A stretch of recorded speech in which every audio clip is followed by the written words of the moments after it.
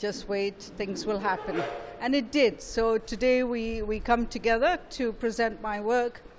And I just want to just briefly tell you how this work came about. The idea was to come to Goa and, of course, look for your roots and to connect with the food, with the people, with the customs, because we came here on holiday and it was never enough. You just wanted to stay longer. So I thought I'd combine it with photography, and my specialty in photography is actually portraits. So I wanted to photograph the women and also write their stories, which I found very interesting. But the more women I met, the more they blocked away and said, "Why do you want to photograph me? Don't you want to photograph my husband?" I said, "No, I'm interested in you and I'm interested in your stories." And eventually they'd start talking, or they'd serve tea and maybe a croquette or something, and they say, "Oh, you must try my food." And I noticed they always talked about food. So I said, "Well, how about if I photograph you in the kitchen?" And that was the thing that changed it. They said, "Sure." That's where all my stories started, was basically in the kitchen, and that's when they started to talk about their history, as well as their families, as well as even their thoughts on their position in the family. All very interesting. I realized how important, how strong the woman's role is in the household. And through the years that I've been photographing, I realized that there are many aspects of this whole diaspora story that I was searching for. And this exhibition evolved from realizing that in India, especially in India, Asia, women or people cook with their hands. They smell, they touch, they go to the market, they'll smell the food. They're always using their hands to cook.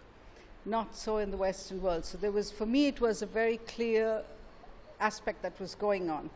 And so this exhibition has evolved from the 5 senses of touch, smell, sight, taste, and hearing. Because I also would hear things like, "Now wait for 2 whistles of the pressure cooker and you know it's done." I had never heard that. You know, I used to always open it. But these are the things that all your 5 senses are in the kitchen, and all the women respond to that very, very predominantly.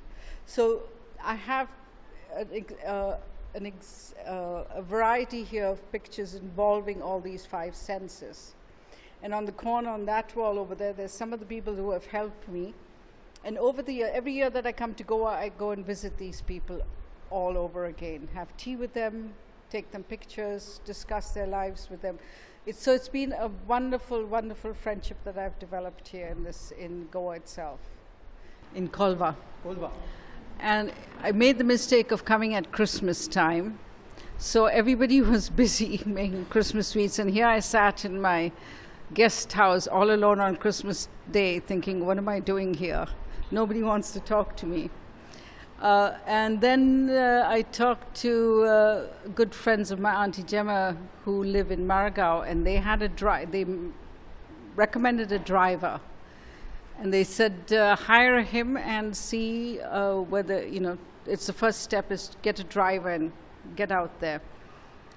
And this was a good turning point, because the driver all of a sudden was interested in what I was doing when I explained the project to him. And he says, okay, I know so-and-so here and I know so-and-so there. And I said, okay, let's go see them. So it reached a point after 3 years that he knew my project. So whenever he met somebody and we said, I'd say something like, today we're driving south, Agonda, let's go and look at the cashew trees. I need to look for a cashew fruit picker. He knew the direction, or sometimes he'd say, okay, stop here, it looks good, let's see if we can meet people. An example of that was very interesting, a meeting. And he would explain to the people the project. So I wouldn't take my camera out right away. That was it was a thing that intimidated people. But an example that we were driving to Agonda, stopped at the cashew nut grove, and I was looking for a cashew fruit picker. So we're both looking towards the cashew grove, and all of a sudden he says, Madam, look behind you. And I turn around, and here's Lakshmi carrying a bucket of cashew fruit on her head in the most colorful sari. And I just turned and clicked.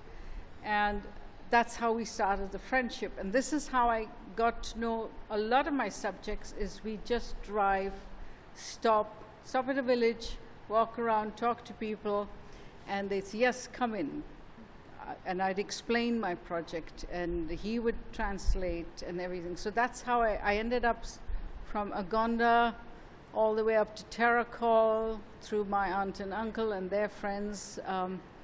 Unfortunately, we were not able to get a beamer, but there's a video that I've made of us having a very typical Goan lunch in Terracol, where I just placed my tiny GoPro camera at the table and moved it several places, and nobody was aware of it.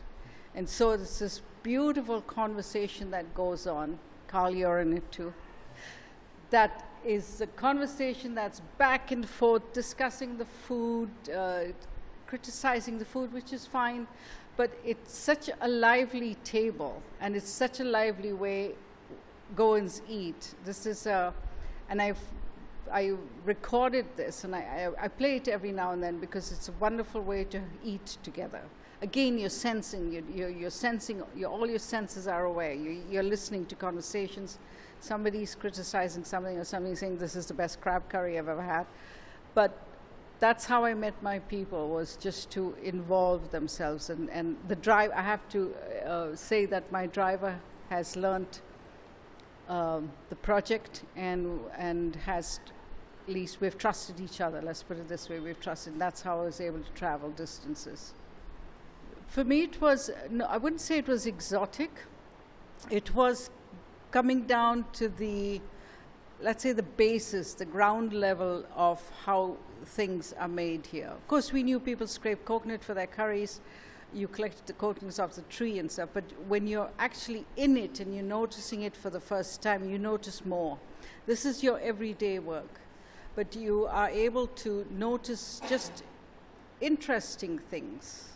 And so I paid attention to that. You know, it was for me not only just noticing things, but these people allowed me into their homes, which was I was very grateful for. The women trusted me, so it was for me as a photographer, it was wow.